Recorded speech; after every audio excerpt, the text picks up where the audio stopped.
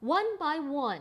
I and the rest of my council districts support the Black Lives Matter movement. A show of solidarity. I personally stand by the Black Lives Matter movement. Sacramento City Youth Commissioner shined a light on Pride Month and rallying cries of Black Lives Matter activists. I urge council, mayor, and the district attorney's office to listen to Sacramento, the people, their needs, and their demands in this time, to hold officers accountable and to divest from and defund that PD in favor of community-based, non-police alternatives. Councilmember-elect Katie Valenzuela says calls to defund police are not an attempt to dismantle the force, but rather to reimagine public safety.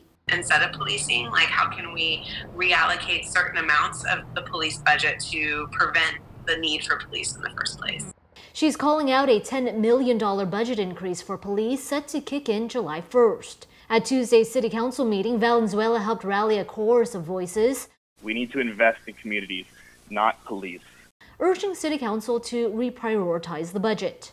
But city officials say the $10 million figure is misleading, with $3 million going to police vehicles and the rest a continuation of labor agreements. We did not actually add any positions.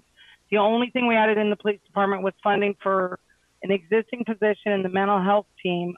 Earlier in the day, 4 of the city's 8 council members, all of them Black and brown members, called on the mayor and city manager to invest in community programs and review and revise police use of force policies, including proposals from the Sacramento Community Police Review Commission formed nearly 3 years ago.